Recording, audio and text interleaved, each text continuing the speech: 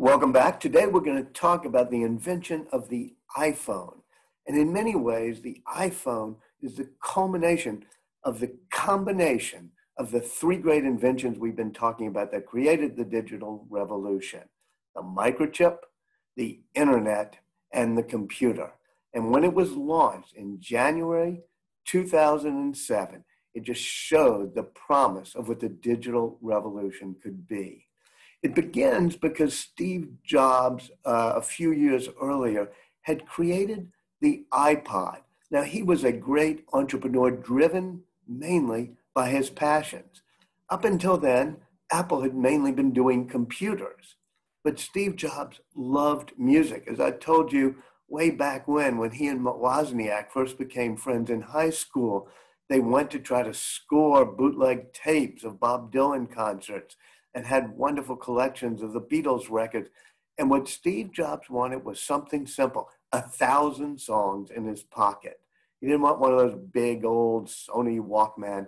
And so he invents the iPod out of passion, but it becomes, like a lot of products invented out of passion, a great commercial success as well. So by 2005, iPod sales are $20 million a year for Apple, which is 4 times what they had been the year before. They're growing at 4 times each year.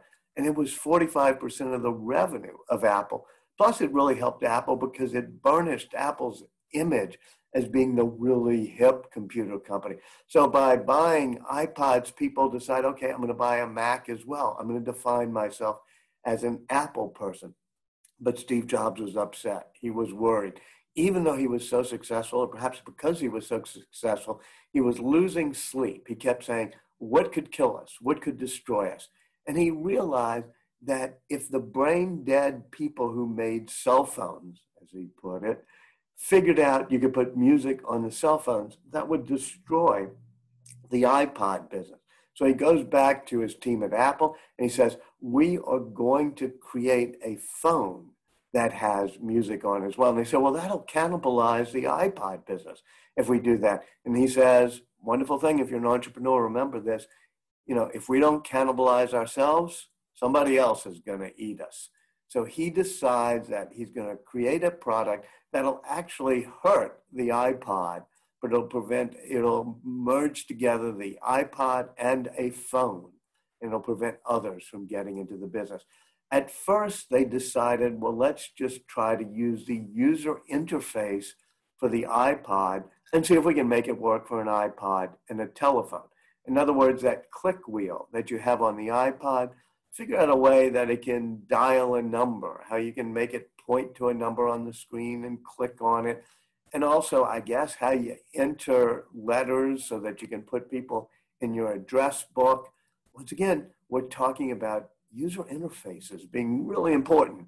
In other words, how do we connect with our computers? And it was not totally intuitive. It was not a great interface to have to use a scroll wheel to enter letters or, maybe dial a phone. So Steve Jobs at the time is also having Apple work on a tablet computer. And here's some of the patent applications for it from early 2006. This is before the iPhone gets launched. And the way the tablet computer was going to work, and by the way, it's the way the iPad, which came out later, does work, is it had a touch screen. You could just touch the screen and enter things. Like you could, if there's a keyboard, you touch the screen and enter letters. If you want to dial something, if you want to click on a contact, if you want to do anything, you could do it with touch. In fact, it was multi-touch. You could use more than one finger. You could expand the screen. You could swipe the screen. All of these were patents that Apple had developed in 2004, 2005, 2006 for what would have been a tablet. And Steve says, no, we'll do the tablet later. The phone is more important. And he shows his great design director, Johnny Ive, the idea of multi-touch. And he shows it to Tony Fadell, who had made the iPod, and said, instead of a scroll wheel, maybe we should make the phone have multi-touch. Now, when I talked to Johnny Ive, he had a different and probably better memory of it, which is that Johnny Ive had already been working on his own in his design studio at Apple. He was a design guru on multi-touch and hadn't fully briefed Steve on it. But either way, they come up with the idea that they're going to try two types of possible phones. One called P1, which uses the track wheel, and the other that uses multi-touch, like the phones we have today. And eventually they say, hey, this multi-touch thing is so much cooler than trying to use a track wheel. Let's do it. I remember sitting at Steve Jobs' house once. He, as I said, he loved music and the Beatles, and he had gotten all the tapes of all the sessions of the Beatles trying to perfect Sgt. Pepper's Lonely Hearts Club Band, and how John Lennon and McCartney, they'd play it and then they'd fiddle with it and play it again, continually perfecting it. And he said it was an act of creativity, showing that real creativity comes from perfecting things, not just a light bulb moment. And he said that he had a Sgt. Pepper's period when he was working on the iPhone. Every day he'd spend hours in the design studio of Johnny Ive on the Apple campus behind locked doors, looking at the various ways they could improve the user interface and make it more intuitive. And he, of course, patents it all. And he comes up with the notion of little, app sort of buttons you'll put on the screen. So it's not like a regular computer that's using that Xerox PARC graphical user interface of files and folders exactly. It's using little buttons and apps. More importantly, he hated on-off switches. He kept saying, what happens if I take my phone and put it in my pocket and it doesn't, and I don't turn it off? Is that a problem? And he said he figures out how to do swipe to unlock so that you never really have to turn it on and off. It'll go off by itself at a certain point. And when you open it, you just swipe it to open. There are all sorts of other things he does, like what happens when you take it and you put it to your ear? Won't your ear touch one of the apps and make it go up? And so he had a sensor that was put into the phone so that if it got near an ear or something like that, the multi-touch would turn off and it wouldn't inadvertently open things up. They also tried to push him on the notion of maybe doing a physical keyboard. I'm old enough to remember. In fact, I think I have it here in my desk. Yeah, Blackberries. I had one of the original Blackberries, and it's because we liked physical keyboard. Some people wanted a stylus. Others wanted a keyboard. Stylus, no. Steve Jobs says you're born with 10 of those, your fingers. We don't need to include one. And as for a physical keyboard, he said that will detract, as you can see, as it did on all other phones that had it, from the beauty of the screen and the screen being dominant. And so he said, we'll just have a software that does the keyboard on the screen itself. It'll pop up when you need it and disappear when you don't. We won't have a physical keyboard.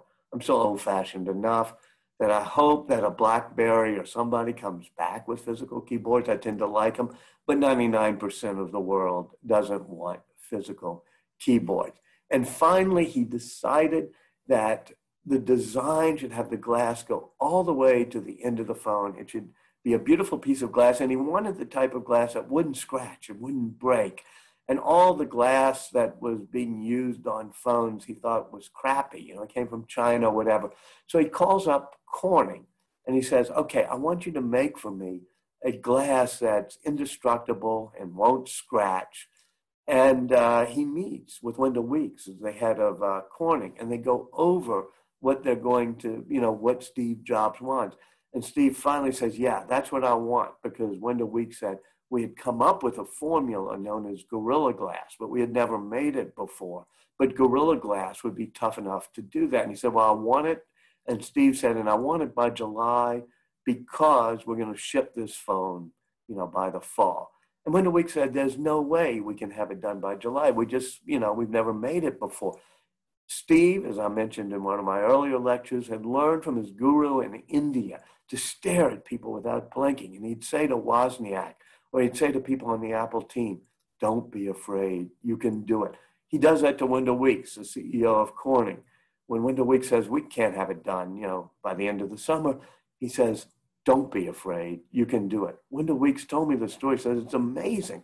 And it was like 30 years after he had done it to Woz. He just stared at me without blinking. And Weeks said, I know how to make glass. You don't. And Jobs just kept saying, don't be afraid. You can do it. So after the meeting, Wendell Weeks called a plant manager that Corning had in Harrodsburg, Kentucky. They were making flat screen TVs. And he told the plant manager, I want you to switch over and start making Gorilla Glass. Plant manager said, fine, sir. We'll do it in about a month or so when we get the equipment. And he said, no, I want you to do it tomorrow. And the plant manager said, well, we don't necessarily have and Wendell Weeks said, I just kept telling him over the phone, don't be afraid, you can do it.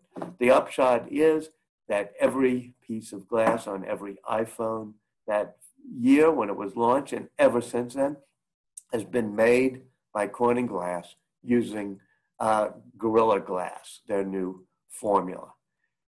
In January 2007, Steve steps on stage at the Macworld Conference in San Francisco and introduces the iPhone. Now, you have to do this for me. You have to go online, go to YouTube, and just search iPhone launch 2007. And there are many, many copies of it. Find a 5 or 6 minute clip just of that part where Steve announces the iPhone. It is the greatest product launch ever. And he starts by saying every once in a while, a revolutionary product comes along that changes everything. He said he had done it with the Macintosh. He had done it with the iPod. And now he says, today, we are introducing 3 revolutionary products of this class. 3 products that are going to be revolutionary the way the iPod and the Mac was. He said, the first one is a widescreen iPod with touch controls. Everybody applauded. Everybody wanted the widescreen iPod. He said, the second is a revolutionary mobile phone. People said, oh, great, all mobile phones suck. This is going to be wonderful. Huge applause in the audience. And finally, he said, and the third is a breakthrough internet communications device. And then he repeated it, each one of the things he was going to do. And finally, he said, are you getting it? These aren't 3 separate devices. This is one device. And we're calling it iPhone. You got to watch it. Go watch it on YouTube right after this. The cool thing about it was that it involved something we've been talking about all semester, which is a user interface.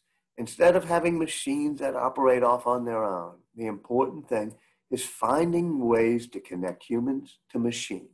And that means a user interface that's simple and intuitive. On his screens, on the launch, when he's on stage, he talks about different ways of doing revolutionary user interfaces. He talks about the mouse. Remember, Doug Engelbart does that in his mother of all demos, and Xerox PARC did it. And finally, Apple does the mouse. It's a good way to connect to your computer. Use the mouse like I'm doing.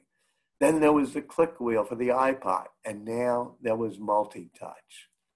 It's very interesting how he realized that the main thing about the phone was that it had a great, easy user interface. Of course, it had many other things. It was a combination of being mobile, being internet, being driven by microchips, about everything in the digital revolution. Also, at the end of the presentation, he put up those street signs I've showed you before.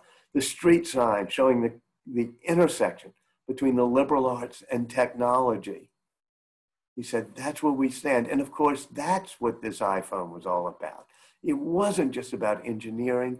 It was about connecting the humanities, the beauty of the humanities, the ability of the humanities to touch our soul the way it did with the iPod when it gave us 1,000 songs.